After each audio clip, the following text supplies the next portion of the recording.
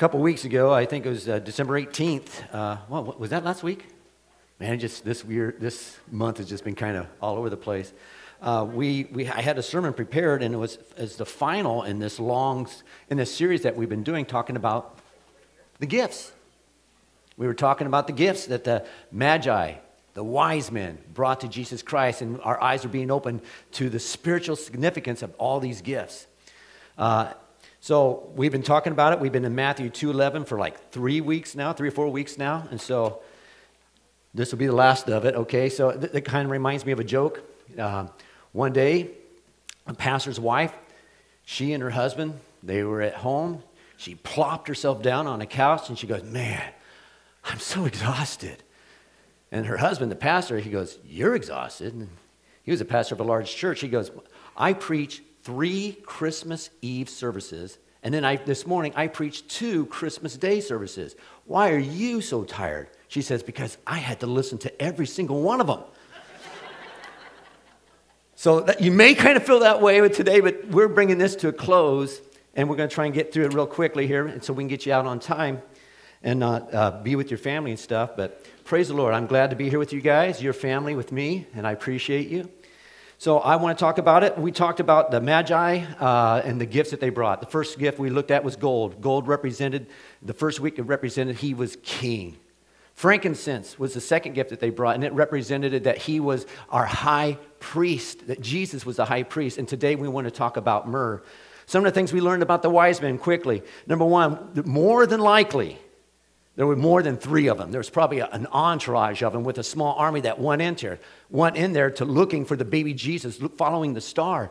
And that's the reason why it caused Herod to be such a freaking out over the whole situation, going, "What's going on? What's going on?" And so that's why he acted the way he did. But there was probably a lot of them. The Magi they were not king. "We 3 kings of Orient all," or whatever that goes, whatever. I don't know what it says, but they weren't kings. They were king makers, though.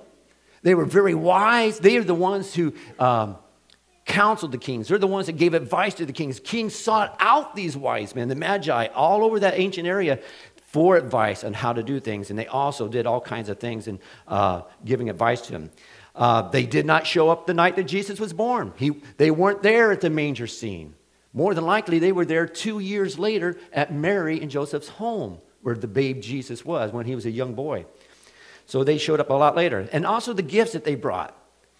They were not only costly, they were not only expensive, but they were very prophetic. In other words, they showed the things that Jesus would be doing. Like I said, gold represented that Jesus was our king. He is the King of Kings, amen? He came down from earth and he's king, and he's going to, listen to me, he's going to come back.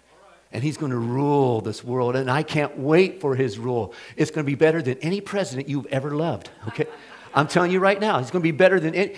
He is God, he's king, and it is good to be underneath his rule. Hallelujah. And then also, they brought him frankincense. These wise men, they were priests in the Medo-Persian area. They were priests. They worshiped different things, and they brought this frankincense knowing that frankincense represented a priest. One of the things we learned about Jesus was this. He's our high priest. The high priest is the one that made the sacrifices for the people because the people couldn't go near to God.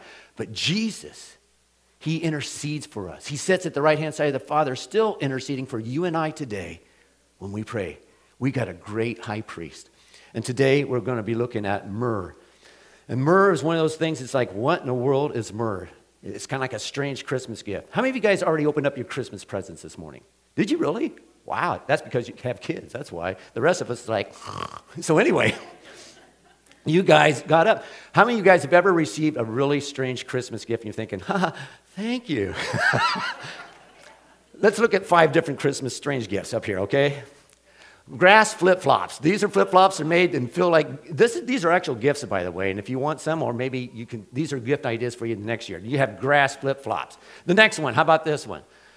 This one, I love this one, the chainsaw carver. It's actually a meat carver that you can cut your bird with a chainsaw for all those lumberjacks out there. The third one, the beardaments. These are things that you can put on your beard for Christmas. That guy, look at him. He looks tough, okay? That's the only way that's the only look you can have if you're going to have those on your beard. Otherwise, people are going to make fun of you, all right? You making fun of my beard? So, all right, this one here, this is true, okay? This is a Star Trek baby wrap. The ears and the eyebrows, they're extra. But anyway, that's for the tricky nerd family that you have. And then the next one's probably my favorite one, and that's this one. It's the world's greatest mullet 2023 calendar. Look at that. The mustache really sets it off. So anyway, so when we look at, go ahead. Yeah, thank you very much. Get rid of that. When we look at these gifts, we think, oh, that's great, you know. But then you look at the three gifts that the wise men brought Jesus. Gold, yeah, we like gold, Mary and Joseph probably said. Frankincense, well, that's unusual, but it's very expensive. And you know, I don't know if they realize the significance of it or not. Maybe they did. I don't know. But the high priest, but then myrrh. What in the world is myrrh? See, they knew what myrrh was, and we're going to get into that in just a little bit. When they saw that myrrh, they probably thought, this is indeed a strange gift for our little baby. What we're going to do right now, we're going to read Matthew chapter 2, verse 1, and then we're going to skip down to verse 9 and read to 11. It says this, Now after Jesus was born in Bethlehem of Judea, in the days of Herod the king, behold, wise men from the east came to Jerusalem, saying, Where is he who has been born the King of the Jews? I love that. For we have seen his star in the east, and we have come, and we've come to worship him. Skip down to verse 9. And when the wise men, after they just got through talking with the king, and the king was interrogating them, asking them questions about it, and after they got through, when they heard the king, they departed, the wise men did. And behold, the star which they had seen in the east went before them, till it came and stood over where the young child was. And when they saw this star, they rejoiced with exceedingly great joy. And when they had come into the house, they saw the young child with Mary his mother. And they fell down and they worshipped him. And when they opened up their treasures, they presented gifts to him, gold, frankincense, and myrrh. Myrrh. What is myrrh? Myrrh is still used today. It's used throughout all human history, and it's used for a variety of things. But again, it's still used today. Myrrh, like frankincense, was this gum resin. And it came from a small thorny tree, which I thought was very interesting because later on it kind of brought into what it represented to me anyway. But it came from a small thorny tree, this little gum resin. It was very aromatic. It was very good. Myrrh comes from the Greek word Smyrnin. Smyrnin. You guys recognize that name? That was the second city in John's letter to the 7 cities, to the 7 churches in Asia Minor. Smyrna. And how did Smyrna get its name? Because that was one of their major exports. They exported this, and that's how they got their name, was Smyrna, was from this particular myrrh right there. And that was their chief export. Now, Smyrna was used. How was it used? I'm going to give you 4 ways it was used. Number 1, it was used as a beauty treatment. Myrrh was used as a beauty treatment. Esther and other women, when they were brought before the king, they had to go through this regimen. They had to go through this, I don't know what you call it, beautification thing. But they, for a whole year, they had a spa. I know, thinking, I want to be a girl. But anyway, let's not talk about that. For a whole year, they were pampered. They were pampered. Listen, I'm not one of those preachers, okay? I want to make sure that my fly's open. I'm doing great. All right. This is from last night. From those of you who have no idea what I'm talking about. So anyway, my family would not let it go. Terry let it go right now. Here we go. It was used as a beauty treatment. Say beauty treatment. Beauty treatment. All right. And Esther and all these women that were brought before the king, they had to go through this beautification. Let me read it to you. Before a young woman's turn came to go into the king Xerxes, she had to complete 12 months of beauty treatments prescribed for the women. 6 months with the oil of myrrh. For 6 months. I don't know what they did. I don't know how they used it, but it was part of beautification. And 6 with perfumes and cosmetics. This was the ultimate spa experience, and it lasted for 1 year. Myrrh. The second way it was used, besides beauty treatment, it was also used as a perfume. It was used as a perfume, and it smelled very good. Psalms 45, let's talk about the priests. The myrrh, aloes, and cassia were perfumed their robes. In other words, it made it smell really good. As a matter of fact, there's another place in the Bible, and it's in Proverbs, and when it talks about the seductive woman trying to entice these men off the street. to come into her house when her husband was gone. She was acting like a prostitute, but she would perfume her bed with myrrh. So myrrh had this beautiful smell to it, and it was very attractive to people who smelled it. The third thing it was used for, myrrh was used for as a painkiller. Matter of fact, it's still used today in some parts of the country for painkiller for the teeth. Mark 15:23, and this is talking about when Jesus was up on the cross. Well, actually, no, I take that back. Right before they was getting ready to nail Jesus to the cross on the ground, right before they was getting ready to nail him, they were going to give him a mixture of this myrrh with some other stuff. I think it was wine. But anyway, they was going to give him this mixture to help deaden the pain. It says this in Mark 15:23. They tried to give Jesus wine mixed with myrrh to dull the pain, but he would not take it. Listen, Jesus did not want his pain dulled. He wanted to experience it. He came for a purpose. And his purpose was to die on the cross, an agonizing death. Yes, it was. But the purpose was so that he could take upon himself all the sins of the world. And he did not want to miss out on that experience in any way. And so he did not take this myrrh, which was meant as a painkiller in his life. And the fourth one, and this is the one that I want us to focus on today, and that is this. Myrrh was used to treat the bodies of those who have died. History tells us that this was the primary use of myrrh. Egyptians, they would use myrrh on the inside of the body as a, what do you call it? Embalming. Yes, embalming type fluid. And then the Jews, they used it on the outside with other stuff to get rid of the smell. I don't know if it did other things as well, but they used it in preparing the bodies of the dead. John 19, it says this. When Pilate gave permission, Joseph came and took the body of Jesus away after he died on the cross. Verse 39. With him came Nicodemus, the man who had come to Jesus at night, and he brought about 75 pounds of perfume ointment made from myrrh and aloes. And that was, again, to treat the body of the dead. Now, in studying this, I found some things which I thought was interesting. If you don't mind, I just want to just kind of give them to you, and I thought it was really neat. The Hebrew word for myrrh is more. It comes from the root word Moriah. You guys ever hear of Mount Moriah in the Bible? The root word for myrrh, which was used to care for the body of the dead person, it comes from the word more, which comes from the root word Moriah. Mount Moriah.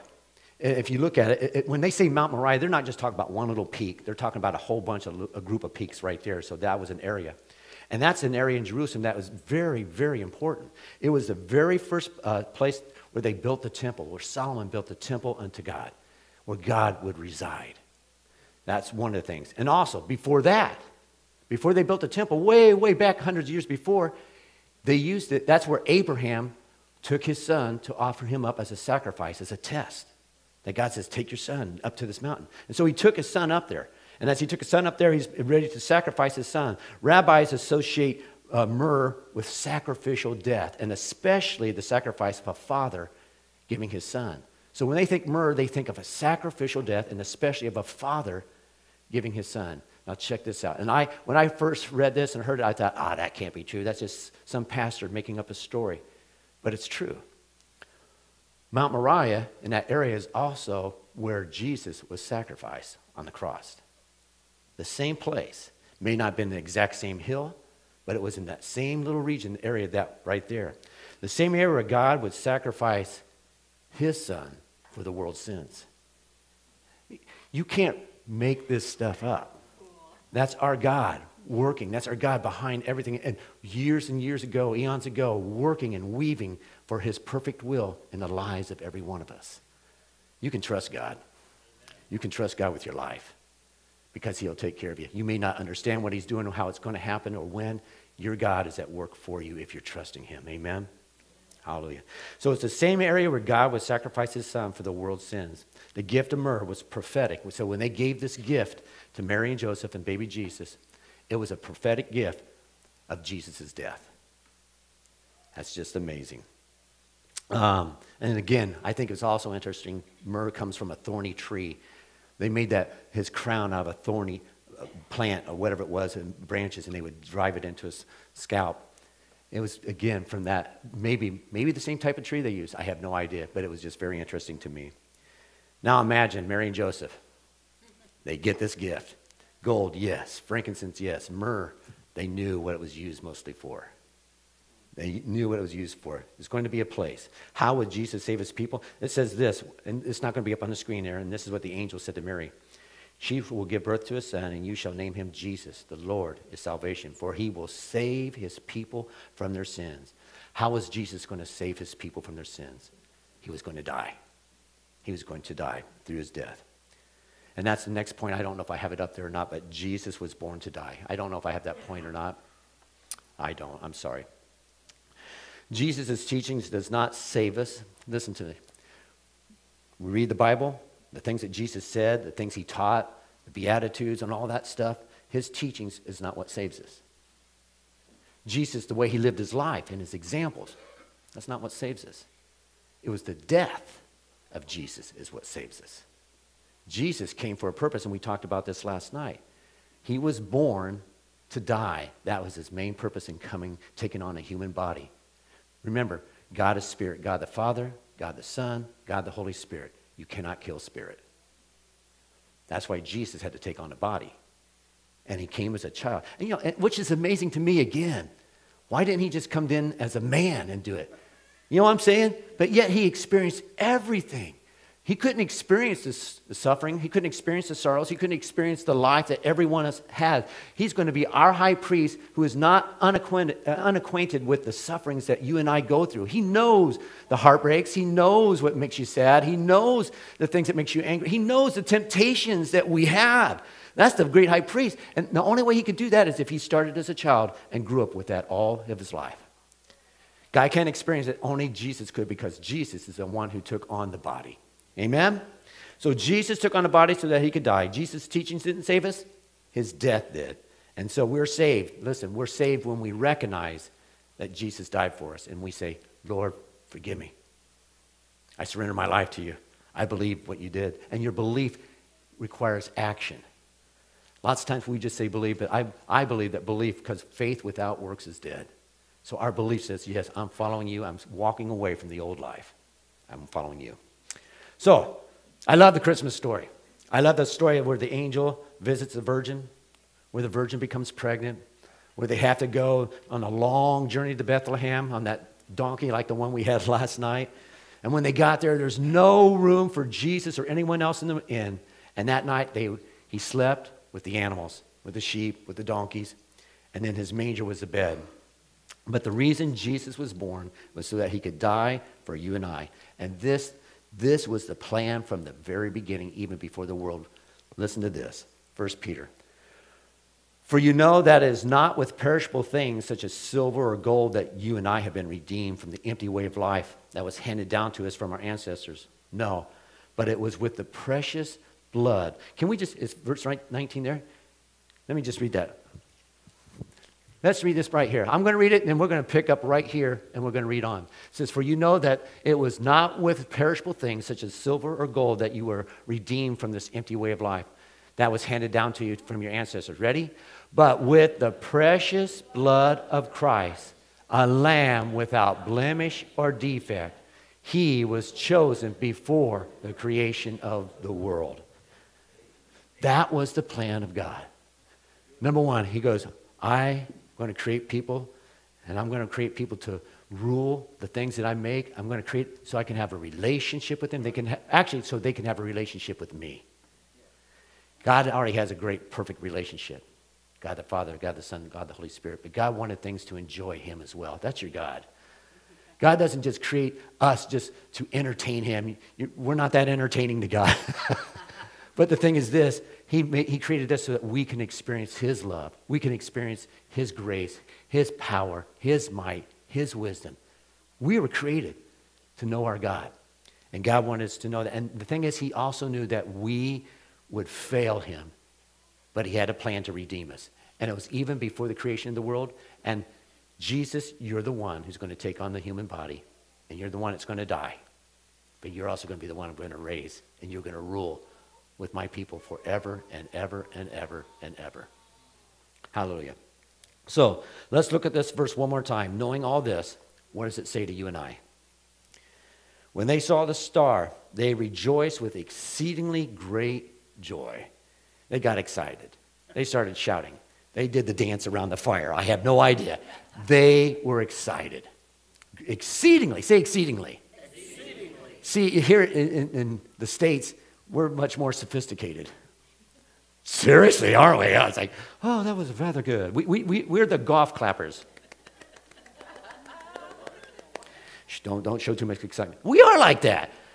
I praise God. I want to use my excitement for God. And I want God and not you to tell me, settle down, Terry, okay? So we just need to really surrender to God and trust him in all these things. And we need to rejoice. We need to worship him with excitement, shouting, and joy as well. And when they had come into the house, when they saw the young child with Mary, his mother, and they fell down and worshiped him. And they opened up their treasures, and they presented him with gifts of gold, frankincense, and myrrh. The Magi saw two things, and they did two things. Number one, they saw the star, and they rejoiced. They got excited. They got excited. They knew what God had planned.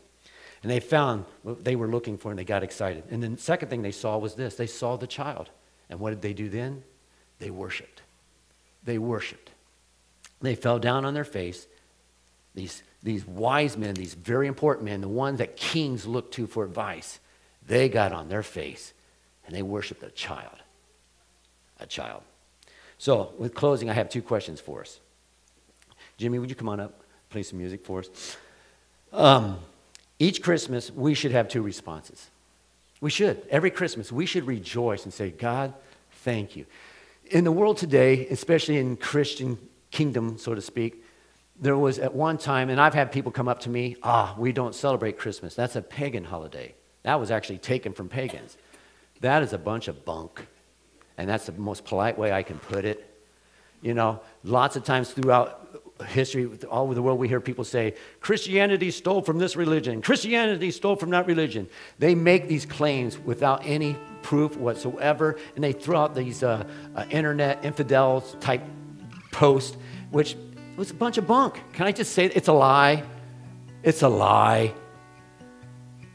We celebrate Christmas. Yes, it got commercialized. But the thing is this, we celebrate Christmas because we rejoice in the fact that God came to save us. Can we rejoice over that? God came to save us. Amen. Yes. We rejoice in the fact that God sent Jesus, and he planned us a long time ago. And he was just waiting for Terry to be born so Terry would accept him. Amen. He's waiting for you to be born so that you would accept him. And you would surrender your life. And your children as well. So we should rejoice. So how should we respond at Christmas time? With rejoice. And what gifts should we give Jesus? What kind of gifts should we give Jesus? Gold, frankincense, myrrh. How about the fourth gift that actually the wise men gave? Gold, frankincense, myrrh, and worship. They gave worship. They gave worship. We can give what the Magi gave, worship.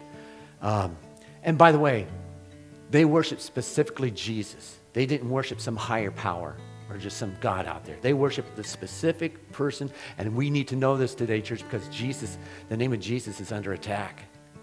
And so I'm proud to stand with Jesus. Hallelujah. And they specifically worshiped the name of Jesus. And by the way, their worship was costly. They brought some very things. And I want to give three quick things how we can have true worship of Jesus, and it will cost us something. Let me say that again. Listen to me. When you worship Jesus, it should cost you something. It should cost me something. We don't just come and just say, hallelujah, thank you, raise your hand, and walk away.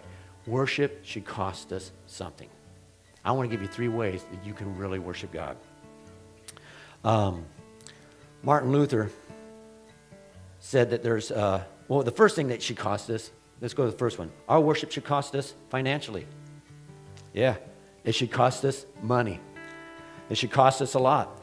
It cost these wise men a lot because they took a long trip. And for that long trip, and with all those people and with the small army they took with them to watch over them, and all these guys and all the animals and all the servants, because these are wise men. These are magi. They're important people. It cost a lot of money to move all these people however far they went. And they traveled a long ways. It cost them a lot of money in that. It cost them in their gold. Gold's not cheap, amen. Frankincense, it was not cheap. Myrrh, it was not cheap. Martin Luther, he said this: there are 3 conversions that's necessary for a Christian life. The first conversion has to be your heart. The second conversion is your mind, what you understand. And the third conversion is your purse, your pocketbook. That shows you where your heart is. So when we say, Lord, I want to serve you. And look, I'm not saying this so we have bigger offerings. I'm not saying this. This is fact. This is truth. And if I don't preach it, I'm robbing all of us of the truth that God wants us to comprehend and grasp. Amen? And so, the purse. King David, when he was offering a sacrifice, God told him, I says, I want you to go and sacrifice over here so that I can stop this plague that's happening over my people Israel. So King David went to this place, and when he went there, the guy who owned the land, he says, King David says, hey, I want to buy your land, and I want to buy this and here so that I can offer a sacrifice to God. And the guy says, no way, you can have it free. It's yours. I want to worship God too, but it's yours, King David. And King David said this: I will not worship God with that costs me nothing. I'm not just going to give him nothing. I want to have it come from me. True worship costs us, and it costs us in our pocketbook. Second thing it costs us, our worship should cost us our dignity. Say dignity. Dignity. The Magi, they bowed down. Some of the most important people of the time, they got on their face in front of a little baby. No one else knew that he was king, but they did. And they didn't care what anyone else was doing. Can you imagine the neighbors going, what's going on over there? What's that big crowd of people going over there? Look, they went into Mary's house. They're on the ground in front of them. They're laying down. These guys didn't care what the world thought of them. They laid down before the king. They bowed before the king. Again, they're important people. It's kind of like if you and I choose not to worship God, it's kind of like this. It's kind of like, because the reason why people don't bow down to God is because they're proud. Let's just name it what it is. They're proud. And God resists the proud, but he lifts up the humble. But when we just say, I'm not going to worship God, it's kind of like a person who takes crayons and draws something, and now they're standing next to a Picasso painting, they're thinking their drawing is just as good. You know what I'm saying? That was a dumb analogy, wasn't it? But anyway, we should humble ourselves. It should cost us our dignity. If you want to worship, consider giving up your dignity. Number one, it's undignified for people to raise their hands to God. If you find it hard to do that, then the Bible is full of it. Lifting up your hands to heaven, lifting up your hands to God and worshiping him. If something's wrong, you might want to say, Lord, check my heart. Lord, I've got pride. There's something wrong there. How about this?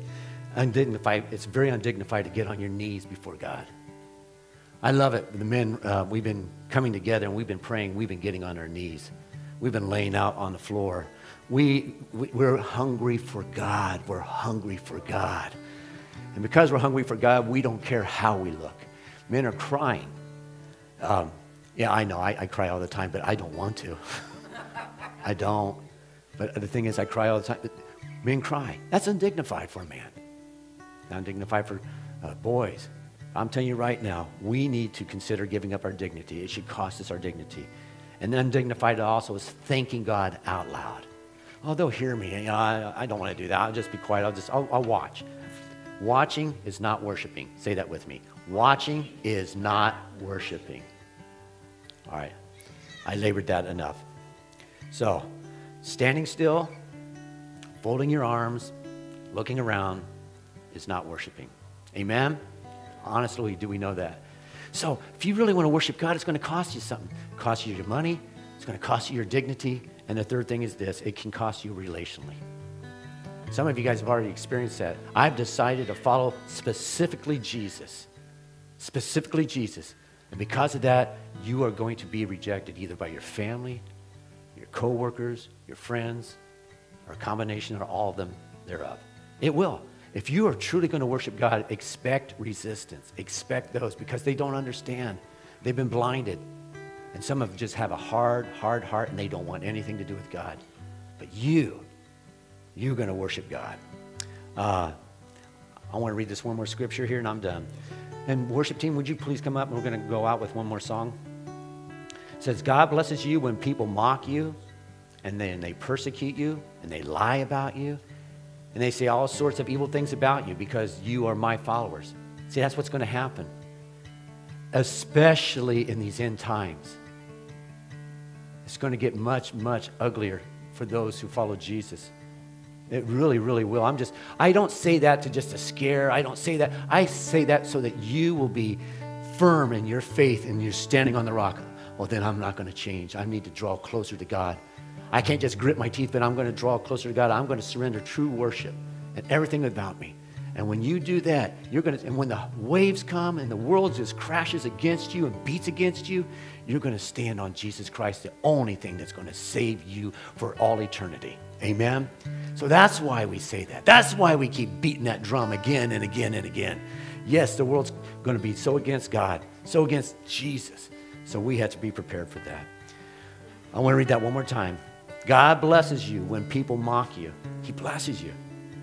And when they persecute you, when they lie about you, and they say all sorts of evil things about you because why?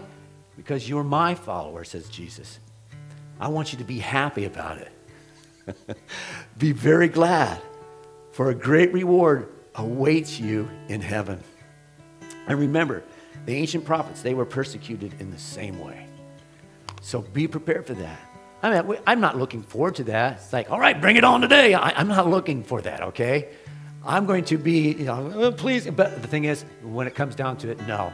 I stand with the one who died for me. I stand with the one who's my salvation. I stand with the one who loves me enough to have done that and planned it a long time ago. Will you stand with me? Will you stand with me? Don't let me stand alone. They need someone to stand up. They need someone to lead with confidence. And that's what we need to do. And when they see you doing that, then that might just give them the push to do the same. But get ready to do it alone. Amen? Hallelujah. Thank you, Jesus. What we're going to do right now, we're going to have communion. And you guys are going to serve yourselves. Since there's a few of us here today, we're going to do it rather quickly. So go ahead and stand to your feet. We have 3 tables up here, so we can do it quickly. We have 2 tables back there. And listen, let me say this to you. If you are not a follower of Jesus Christ, don't take this. Because this, you're identifying, I belong to Jesus. With this, you're saying, I identify with the death of Jesus Christ because I've also died to myself and Jesus has raised me back. This is what this represents. I belong to Jesus. So, Heavenly Father, I thank you today. And Lord, we just ask that you search our hearts. Thank you for this day, this Christmas day, the day you've made. I thank you, Lord God, for the opportunity to be here with other believers to worship you. Lord, may those 3 things of worship, our finances, our dignity, and relationships, may they always be there and we know about it. You are worth it. Amen. You are worth it, Father. You're worth it, Jesus. And I thank you, Lord, for that. Today, Lord God, as we receive this communion, I just pray for your presence to be very real throughout this whole day. In Jesus' name, amen. All right, grab this. Don't take it. Just hold on to it and we'll take it together. Go ahead. Come forward, go backwards, whatever.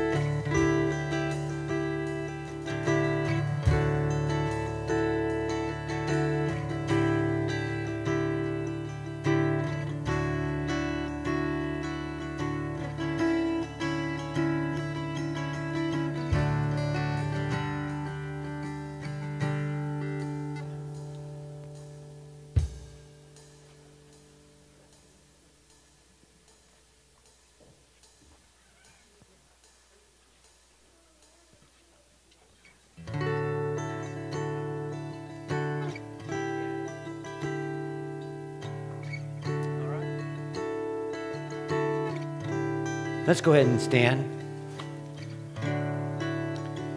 Lord, thank you. We lift up our hands and our face towards heaven. We worship you. Worthy are the Lord God Almighty. Worthy are you, Lord God, who planned this a long time ago before the world was even created. Lord, you saw us.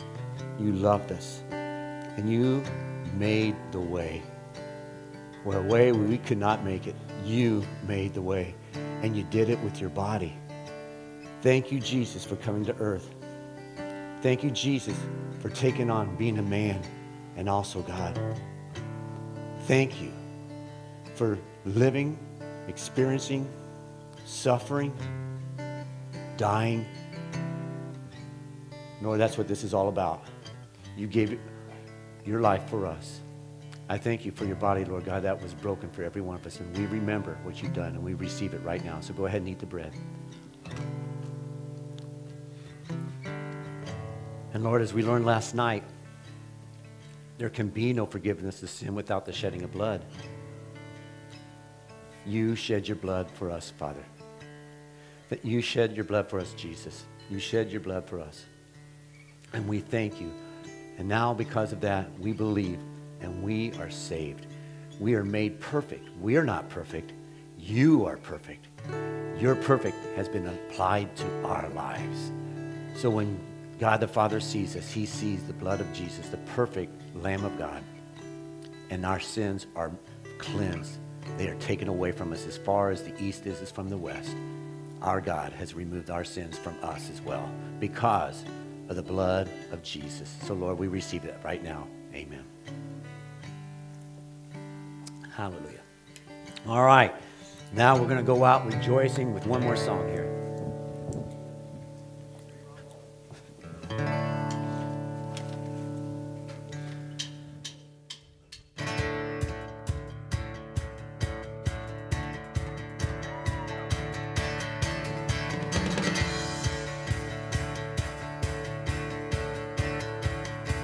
Joy to the world. Joy to the world. The Lord is come.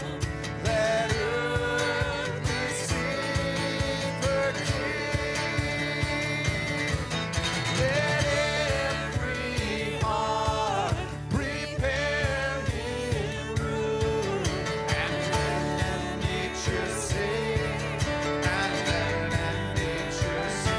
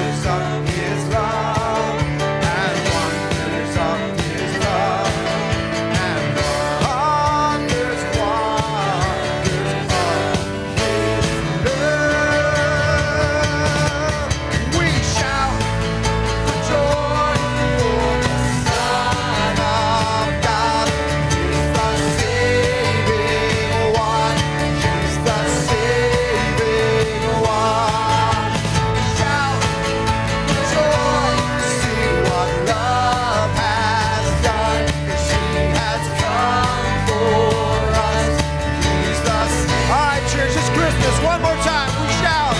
Shout for joy to the Son of God.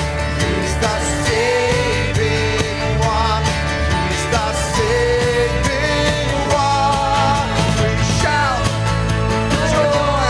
See what love has done. He has come for us.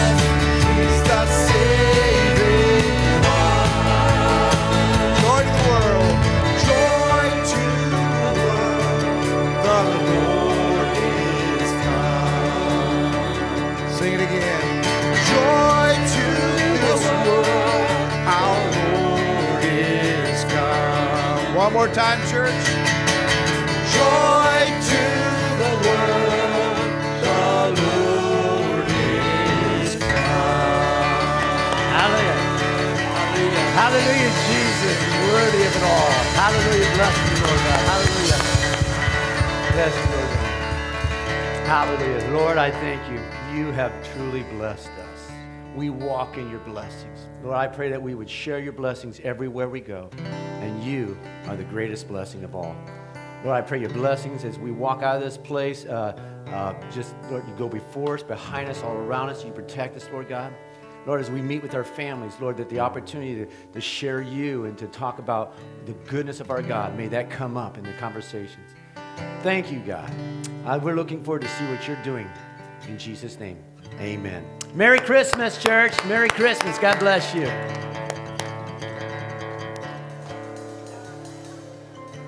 Pick a fast song.